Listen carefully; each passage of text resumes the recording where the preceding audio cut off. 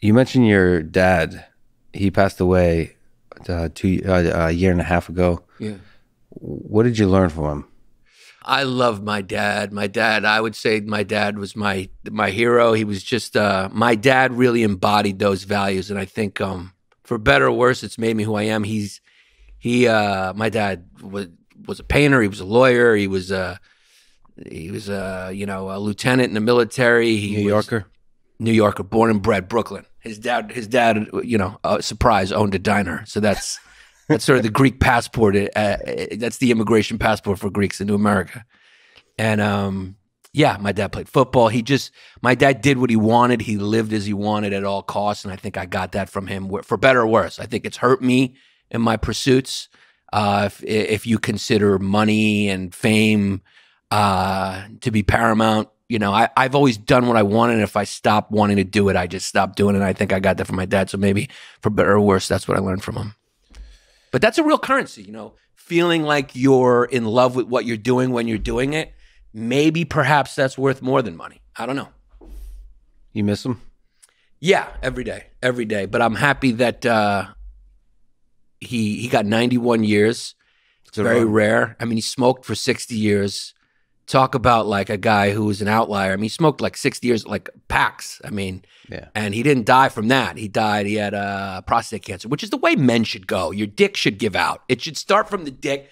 I mean, we focus so much of our life on the dick that's a successful life. And that's why every man eventually gets prostate cancer, because that is the universe's way of saying like the thing you focused on the most you put the most energy into is the thing that's spent.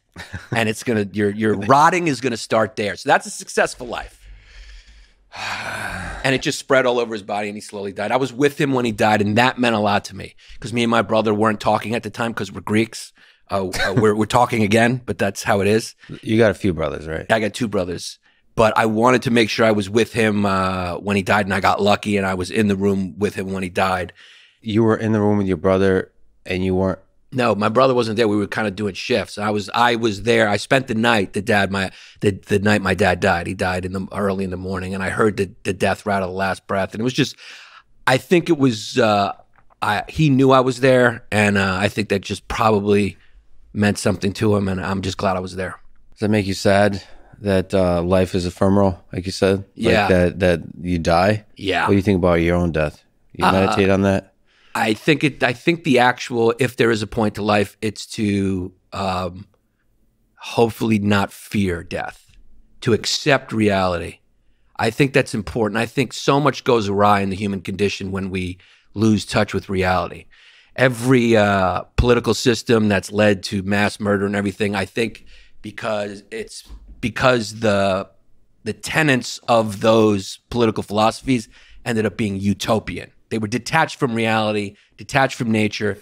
And so I think it's very important to accept and acknowledge your own mortality. I think it's the foundation for what makes a good person, a moral person, a contributing member of society, because it's true.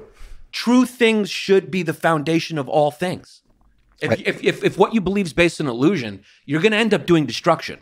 Whether that destruction's on a scale of 1 to 10, you are going to be destructive because it's not real. It's a fantasy. It doesn't exist. See, the thing is, though, truth is about, I don't think you can ever reach truth. Truth is about like constantly digging. And to push back on your idea that you should accept death, I think the more honest response to death. So the least honest is to run away from it, create illusions that help you imagine like there's not a death. The next is to accept it, but the real honest one is to fear it, because I mean I'm with Ernest Becker, as a philosopher who wrote a book called Denial of Death. He says that much of the human condition is based in the fear of mortality, that we like that's the creative force of the human energy. Like Freud said, you want to sleep with your mother. He said, no, that's not what motivates you. Maybe his mom wasn't hot though. I mean, or he wasn't Greek, because apparently Oedipal, we found that all things good and bad. Yeah. Thanks for that. Thanks. I just don't know if his mom was a looker or not. I mean, I'd have to Google it. All right. Yeah. I'll look up on Google Images. Yeah. No, but I think that honest, as he says, the thing that we run away from is that there's a terror. He calls it like terror.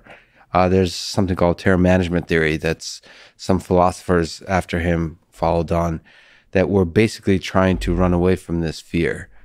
And acceptance is actually creating an illusion for yourself. Like you can actually accept something as terrifying as this. So he's more with the Stoics. The Stoics constantly meditate on their death. I mean, what does that mean? That means it's, acceptance of death isn't a thing you do like on a Monday and then you're done. It's a thing you constantly have to meditate on, like reminding yourself, like this ride is over. It could be over today. And that's something if you think about every single day. It gives you an appreciation of Woody Allen movies, at least. It gives you appreciation of basically everything, including Woody Allen movies, which shows you how deep your appreciation for life could be. Haven't been following much about what Woody Allen's, but apparently he's been a troublemaker through most of his life. He's caused a little bit of strife. He's left a little confusion in his wake, for sure. But I mean, that's another one. Separate the art from the artist. The guys will go down in history as the greatest. He's made, a movie a year, and you can always find something good about each movie, like the dialogue or whatever. I love what you're saying. It's interesting, but the only thing I would say to push back a little bit, since we're playing a little table tennis here, is I don't know if it's a choice to fear death. That's it seems more instinctual. It seems like something that nature wants you to do, because I've been in positions where I thought I was going to die, like I've been shot, and I had those moments. And then nature also, kicks in an instinct, which is acceptance, where you kind of, it's a chemical release or whatever. I don't know, we're robots basically. So some sort of chemical is released that protects you, but there is an acceptance. I don't know how much of it was a conscious choice, probably very little. And that's the point I'm making, is it's instinctual. We don't really have a choice in fearing death. Otherwise, there would be no progression. All life seems to want to survive, not by choice, but by instinct. So he argues that the fear is not the instinctual level, it's not the animalistic stuff. That's the thing that makes us special. What humans are able to do is to have a knowledge that we're going to die one day. Animals don't have that. Animals' fear is instinctual. Right. It's like, holy shit, what's that sound over there?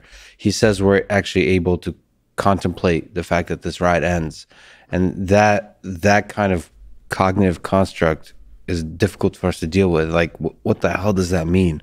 Like, just to think about, it's going to be over at a certain point. Like, it's just over, lights out.